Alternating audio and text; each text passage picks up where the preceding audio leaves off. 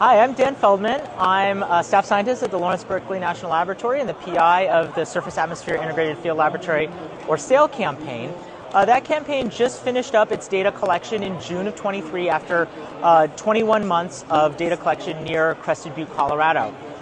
This campaign was focused on hydrology and the connections to atmospheric processes, and we have been very successful. We are moving into the analysis phase, working with dozens of researchers to unpack those data and understand atmospheric processes including aerosols, cloud interactions, precipitation, and radiative processes.